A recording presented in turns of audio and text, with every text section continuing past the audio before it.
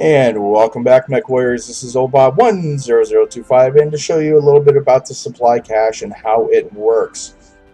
Mainly, you get one supply cache per team for the winning team. So basically, it's all random. So far, out of like 4 games, I got 2 of them. So I don't know what the algorithm is, but I got 2 of them, so it's kind of cool. Basically, what you got to do is first, it's going to be in your inventory under supply cache. You have 1 of them. Okay. In order to open these, you have to go to the store. Let's go to the store here. This is just real quick to show you guys supply cache and buy a key for 25 MechWarrior credits. So I'm going to go buy 1 key, purchase a key, refreshing data, and then go back to home and go back to your inventory once again. Go to supply cache, and it could range in what you want to have. So let's go check out what's going to be there. The 1 supply cache, you have all these different things in there. A commando, which would be kind of cool. 3 days premium time.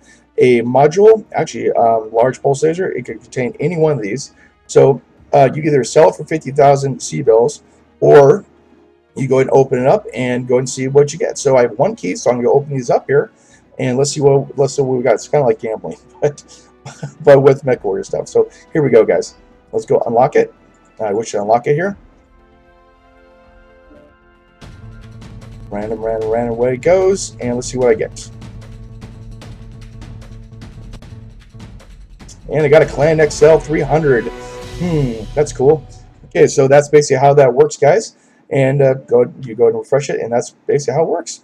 Pretty easy. Like I said, it's only 1 per team for the winning team. So basically, I don't know what the algorithm is, but still it's there. You just go to the store, purchase your key under supply cache.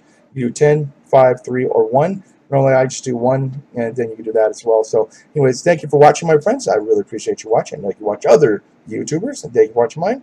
And if you have any suggestions, comments, have them down below. Subscribe to the channel if you guys can, and I will see you on the battlefield.